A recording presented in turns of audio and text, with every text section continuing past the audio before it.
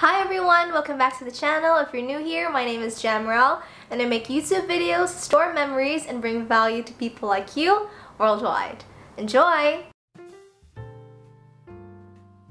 For today's video, I'll be talking about the top 5 struggles of living here in Thailand as a Filipino. Now you may have your own reason for wanting to come here to Thailand. It could be that you're just curious, you want to discover what it's like to live in a foreign country, or you might want to find work here, other opportunities. But whatever they are, there will always be advantages and disadvantages.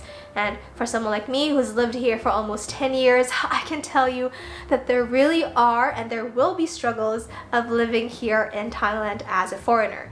And I'll be telling you my top 5 ones in today's video. So let's get right into it. Struggle number 1 of living in Thailand as a Filipino is the language barrier. So for me as a Filipino, our language is different. It's more, it is a mixture of English and Spanish. And so we use the English alphabet when we're writing, and everything else we have English signs. Here in Thailand, it's completely different and it's an entirely different experience because the language here is pretty similar to Mandarin in that they have different tones. And so if you get a tone wrong, then the word and the sentence is wrong. So let me give you an example. In Thailand, there are 5 tones. And let's say the word gai.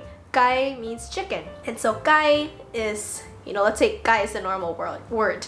And so they have 5 tones. The normal tone, the low tone, the high tone, there's the half question mark tone and the question mark tone. So let's say gai, gai, gai, gai, gai, gai.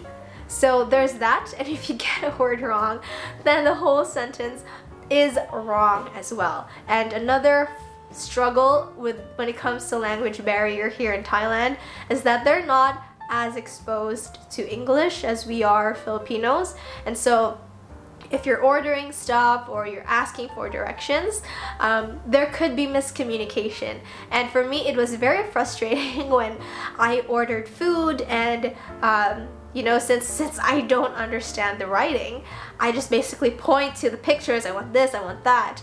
And there are some foods that, of course, I don't know what those are, and sometimes they're too spicy for my taste. So yeah, there will be some misunderstanding if you're gonna live here without a translator, if you're gonna live in a place where there are not as many tourists, so the Thais and the people are not as exposed to the English language. And I guess the best way that I dealt with this, since it's not my country, I learned Thai, so I had to practice speaking at least the basics. I also learned to at least read some of the characters.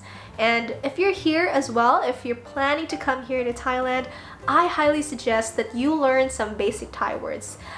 Even something as simple as learning to say hi, greet, sawasdee ka, those things, say thank you, khop ka, or ask where the toilet is, how much this is, any Thai ka, hong namอยู่ไหนคะ? I'm not sure if I got the tone right, but yeah. Just like with going to any other country, at least learn to speak or to say their basic words. So if you get lost, then at least you'll know how to get back. Or at least, basic communication is key. The second struggle that I had as a Filipino here in Thailand is the culture shock. So of course, us Filipinos, I grew up in Bohol, so I am Bulanon. I'm used to hearing church bells every Sunday because in the Philippines, where majority of the people are Christians, and it's very normal for us to go to church, to hear Filipino music, and I guess just have Filipino things where when we greet elders, we do the manupo. So we put we take the elders' hands and we press it to our foreheads. Here in Thailand, they do the Y. So Y, basically just bowing and putting their hands together and bowing. Another thing that really shocked me here in Thailand, and that I had to learn, and I already knew this because my parents told me, was that here in Thailand, you cannot say anything negative about the royal family. So here they highly respect their kings and their queens and the royal family. So you can't say anything bad, and if you do, you're going to jail. It's in their laws. You cannot say anything bad about the royal family. Another one here in Thailand is that they consider the head as the highest and most important part of the body and the feet as the lowest. What that means is that you can't point with your toes. They really respect the royal family. You are not allowed to step on their money, because here, let me show you. This is the Thai 10 baht. I don't know if it's focusing. I don't know how those beauty vloggers do it. Okay, this is 10 baht and it has the face of the king. This one is 5 baht. It also has, it has the head and the face of the king as well. Let me show you their bills. So this is 100 baht. It also has the face and the head of the current king, King Rama 10. 50 baht has the face of the king. Another one, 20 baht as well. And 1000 baht, this is the previous king, King Rama 9. He passed away, and so the crown prince is now the king of Thailand. So as you can see, all of their bills have the money basically has the faces and the heads of the king. So you can't step on money. So even if the coin is rolling away, you're gonna have to chase after it. Do not step on it, or people are gonna look at you like, they're going to look at you in disgust. And yeah, it's very disrespectful for them. So here in Thailand, if you come here, I highly suggest you look into, do a little bit of Googling, do a bit of research, understand their cultural norms, what is allowed and what's not allowed here, so at least you don't break any rules. Another struggle that I had here in Thailand as a Filipino is the spicy food. So here, most of the food is spicy.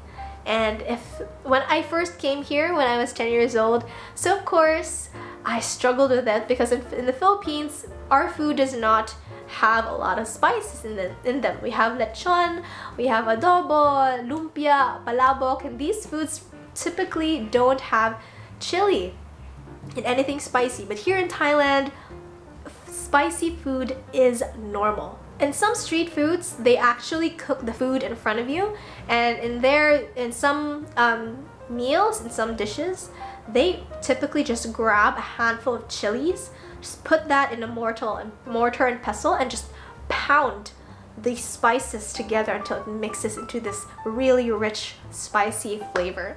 And so that for them is just typical normal spicy. And if you want food that is not as spicy, and you tell them "mai pet," meaning not spicy, they will just grab maybe 3 to 5 chilies, put that in the mortar and pestle, and just grind that there. And for me, before I was 10 years old, that is still very spicy for me, because I was not used to having any chili at all. So if you're coming here to Thailand and you want food that is totally not spicy, you're gonna have to tell them "mai sai prik," meaning do not add chili. They're probably gonna look at you like "mai pet mai alloy," but you're just gonna be like, you're gonna have to assert, yeah, no chili please, because you're gonna be the one who's eating it anyways. So yeah, spicy food here in Thailand, that's normal. It was a struggle for me, and basically the way I dealt with was try not to eat spicy food, but at the end of the day, you will be eating spicy food. So over time, I increased my spice tolerance, and for you, I highly suggest you do that as well, especially if you're the type of person who wants to travel the world. Food is an entirely different experience, and each country has their own food, and it really is integrated in their culture, especially if you go to countries like India and the Middle East. I would like to go to those countries as well. I've heard that their spices are very rich, and yeah, I want to experience that, and I don't want to be held back because I'm not able to tolerate spices. So yeah, you'll get used to spicy food over time. The fourth struggle that I had here in Thailand as a Filipino is loneliness. So it's normal when you come to another country and you don't understand the people and you don't understand the culture, chances are you're gonna be lonely because you can't really connect to them. And for me as a 10-year-old kid who moved to Thailand from the Philippines, who had to study in a Thai school, I just wanted friends. And it was very difficult to have those because of course they don't speak my language. Their sense of humor is different, their jokes are different, the games that they play are different, the music and the movies that they watch are different. And I had to adjust to that, and the best way that I adjusted was just to make friends. So yes, it gets lonely, and really there's not much you can do because you're in another country. Yes, you can video call your friends and family, but then that can only get you so far. You're gonna want real human interaction, and I highly suggest, just go out there. If you have people in your workplace or at school, just talk to them. Chances are they want to get to know you too, and they probably want to get to know you, but are also just as shy to go up to you and say hi. So go out there and make the first move. The last struggle that I had as a Filipino here in Thailand, the fifth one, is homesickness. So this is, oh God, this is the worst struggle that I had here in Thailand, homesickness, because really there's not much you can do. You're in another country, the culture is different, the music, the shows, the people are different. And so what my parents did, our family did, was we found we looked for and we found a Filipino community here in Thailand. So if you're Filipino, I have a tip for you. Filipinos were known, or if you're Christian, we're known to go to church every Sunday. So if you go to a Christian or a Catholic church and you find an English mass, chances are you will find Filipinos there. And for us, it was like that. We found Filipinos who introduced us to Filipino Christian community here called, it used to be called Couples for Christ, and now it's called Missionary Families for Christ. Sorry Mom, I forgot the name.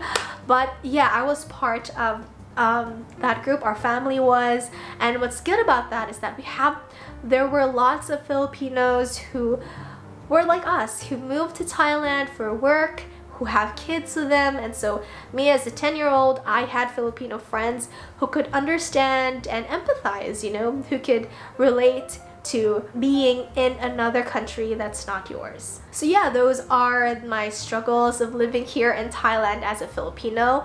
Honestly, those years were difficult for me, like the first, 3 to 5 years of living in Thailand and not knowing anything and being a kid and just wanting to make friends but can't. Those were difficult, but then honestly I don't regret it. It taught me a lot of things. It helped bring me out of my comfort zone, and there's just something really different about living in another country that does not speak your language. You kind of just see how insignificant you are, if that makes any sense. Insignificant you are in this world, and it just humbles you. I was really humbled, and made me say I'm not the only person in this world, and that there are people out there who will probably just walk past and not care about me. And that it's a very humbling experience, not being in my own country, having to follow rules, and having to carry myself in a way that is respectful and responsible, because my parents are currently working here in Thailand as teachers, and they started working here. They still are teachers, and when I was a kid, I understood and I was taught that if I did something wrong and it affected them, there was a chance that we could get deported and be sent back to the Philippines. And we couldn't afford that because before that time, salaries for teachers in the Philippines was very low, and we had a lot of debt. So we had to go to another country where salary was much higher so we could have a better quality of living, and my parents could help pay off the debts. And so yeah, it really helped me out. And now when I meet other people, other nationalities, I am now more confident and I'm not as scared. And yeah, I can empathize more with them, with people who are in different places, because I was that person before and I understand the struggles. So yeah, those are the 5 struggles of living here in Thailand as a Filipino. If you guys have any questions, or if you have your experience as well of being a foreigner in a country, let me know in the comments below. I love reading your comments, and I'll try my best to answer and reply. Also, if you found great value in this video, please don't forget to hit the like and subscribe button. That really helps me out, and it helps the YouTube algorithm know which videos are valuable, and it actually pushes this video and shows it to people who also want to learn more. And my goal and my aim in this video is to help people, as many people as I can. So thank you so much, and if you want to see a video about what it's like working in Thailand as a Filipino, my sister and I collaborated and we have a video about that. She's currently an English teacher here in Thailand, a business English teacher, and she also talks about the different work opportunities here in Thailand for Filipinos. If you're interested in that, please click this video over here. I'll put it in this space. And yeah, I hope I'll get to see you guys there in that video. Please don't forget to click this video. Bye!